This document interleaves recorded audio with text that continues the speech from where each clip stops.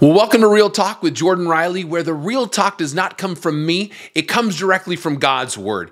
And before we get started today, please consider subscribing to our channel, giving this a thumbs up, and supporting what we do here by going to realtalkwithjordan.com. On today's episode, we're going to talk about Pat Robertson, who just died recently. And we're going to look at what he taught and what he believed. And we're going to ask the all-important question, where is he now? And the answer may shock you. So are you ready? Let's go.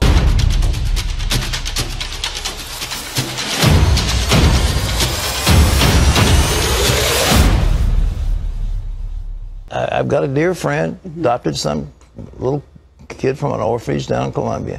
Child had brain damage. You know, grew up weird. And you just never know what's been done to a child before you get that child. What kind of sexual abuse it's been, what kind of cruelty, what kind of food deprivation, et cetera, et cetera, et cetera. Wow. I don't know about you, maybe it's just me, but that was hard to watch. That this TV personality and so-called man of God could say those kind of things about adopted kids. But you haven't seen anything yet. And we're going to look at some things that will show clearly where Pat Robertson ended up. And I'm telling you right now, even though he has passed away, you need to know what's really going on. So let's dive right in. Number one, false prophecies. You got to see this to believe it. He's going to have a second term. He's going to win. Romney will win the election. You believe that? I absolutely believe What makes you believe that? Because the Lord told me. Well, that's why I'm glad to know. I wasn't sure how you knew. Really, the Lord said that to you? Yeah, absolutely. I told Mitt a long time ago. I called him. I said, listen, I've been in prayer. Number one, you're going to win the nomination. Number two, you're going to win the general election. Recently, the Lord said he's going to have a second term. So, I told him, I said, listen, there will be trillions of dollars coming into the economy when you're elected. Trillions of dollars. So according to this little inside scoop that, Pat Robertson got right hot off the press from God himself, Mitt Romney would be president and he would get a second term. All right. How about no? Do you remember Mitt Romney ever being president? No, I don't. Not at all. That's a bold-faced lie. That's a false prophecy. That's strike one. God did not say that. Romney never became president, definitely didn't get a second term. This whole God told me stuff is a bunch of nonsense, and false teachers love to use it because it really keeps them from criticism and it really makes them look extra spiritual. And please hear this, you guys, God is not telling you where to buy your Thanksgiving turkey or what street to turn down to or what job to take or who to marry or what girl to date. No, he is not. You're not getting a quotable, God told me, ... And I guarantee you, he is not telling anybody who is winning the next election. Why? Because everything God had to say is already written in his word. Hebrews chapter 1, verses 1 and 2, and 2 Timothy chapter 3, verses 16 and 17. But if you think that was bad, get ready for this little nugget. You're going to see another thing that God supposedly told him. And the next thing is the election that's coming up in just a few weeks, at which time, according to what I believe the Lord told me, the president is going to be reelected. I'm saying by all means, get out and vote for whoever you want to vote for, but by all means, let your voice be heard. Wow, so hot off the press, right there from God Almighty himself to Pat Robertson, Trump is going to get a second term. No, he didn't. That didn't happen. And you can argue that, the election was stolen and there was voter fraud. That's not the point. God is God. He knows everything that's going to happen from the beginning to the end. And again, Pat Robertson is a liar. He is a false prophet, and that is strike number 2. But we got one more to go, and let's see if this will be strike 3. Watch this. Evil people are going to try to do evil things to us and to others during the last part of this year. I don't know whether it'll be in the fall or September or later on, but it'll be the second half somehow of 2007. There will be some very serious terrorist attacks The evil people will come after this country, and there's a possibility not a possibility, a definite certainty that chaos is going to rule. And the Lord says the politicians will not have any solutions for it. It's going to happen, and I'm not saying necessarily nuclear. The Lord didn't say nuclear, but I do believe it'll be something like that. That'll be mass killing, possibly millions of people. Did you see how vague that was? I mean, really, does that sound like a prophetic word? Does that sound like something God would say? Bro, what are you talking about, man? You know, but that's how false prophets are. You know, I just sensed something. There's going to be a breakthrough in this year, and you know, I'm not sure when this is going to happen. It could be from like September to December. What's wrong with you people? That's a bunch of nonsense. When God speaks, and he's very clear. He's very specific, and it always, 100% of the time, comes to pass. That's why God cannot lie. And you see right there that was completely a false prophecy. This never happened in 2007. You can go back and look at the history books. There was no nuclear attacks. There was no mass killings. There was no mass destruction in 2007.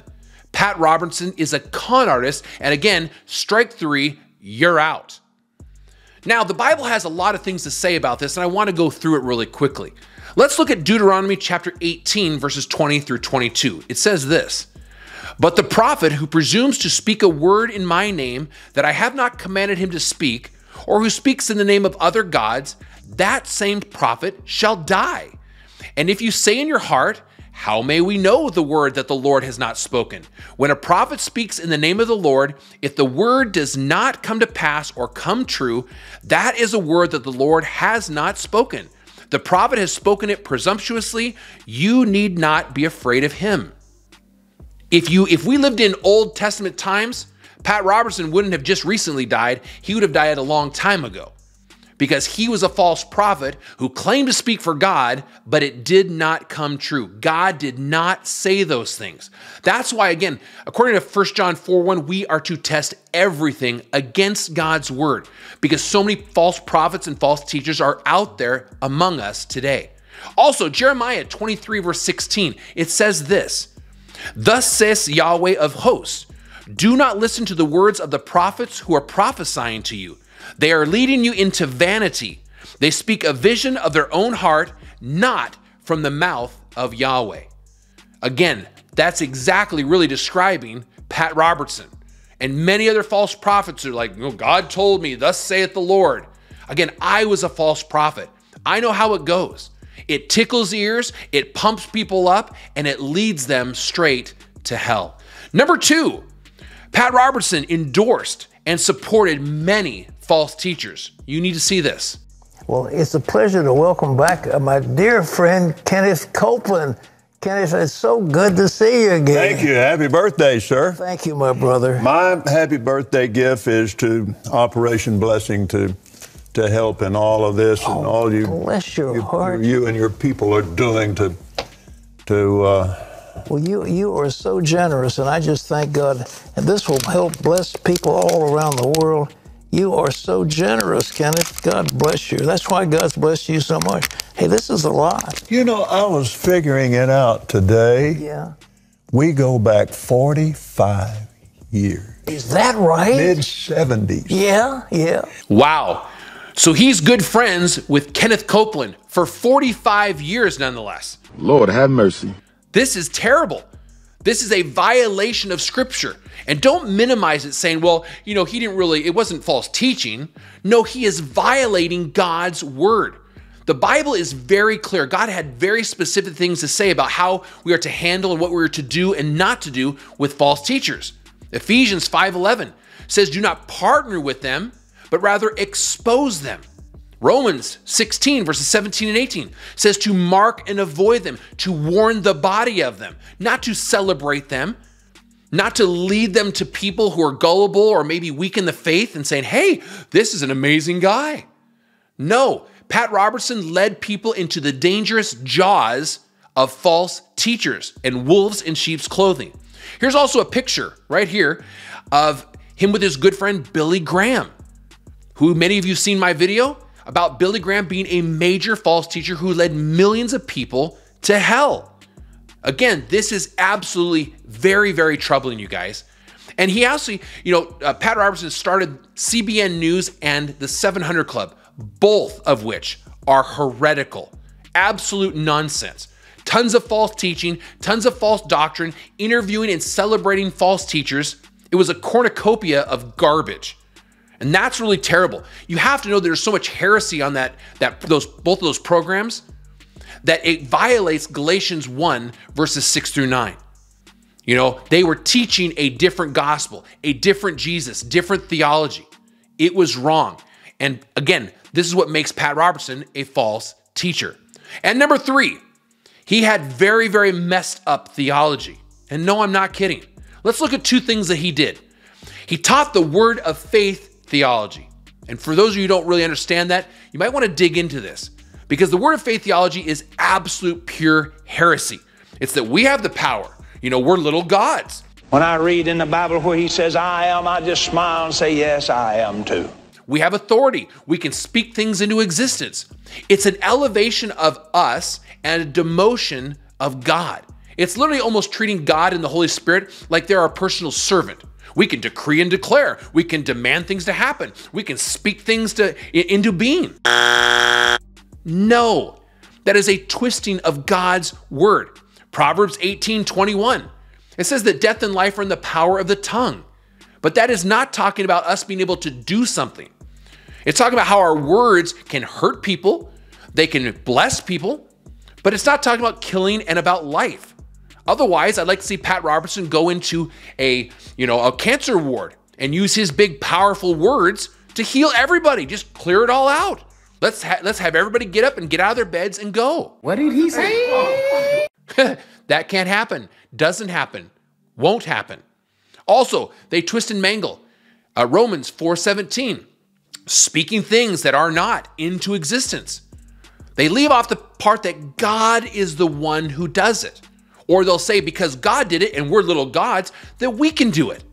That is a lie. Again, show me the proof, and you can't. And this is what he did many, many times. If you watched his stuff, you watched him on TV, it would always be like, well, God is showing me that there's a lady with a hip problem and she's being healed right now. And there's a guy with throat cancer and he's being healed right now. Come on now, dog. Show me the proof. Show me the doctor's evidence of before and after this happened. They never did once. They couldn't. It was a fraud.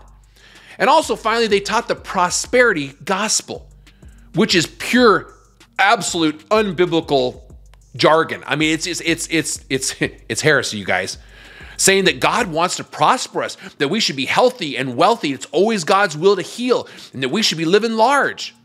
Do you notice the people who teach the prosperity gospel are the only ones living large? Yes, because they're preying on you. Send us money and God's going to give you 100-fold blessing. You're going to have that overthrow and you're going to have that breakthrough if you sow a big seed. No, you have an empty wallet. You're left hurting. You're left doubting God. Why? Because those charlatans and con artists took your money. Jesus said he had no place to lay his head. He wasn't living large. He didn't have land and houses and properties. No.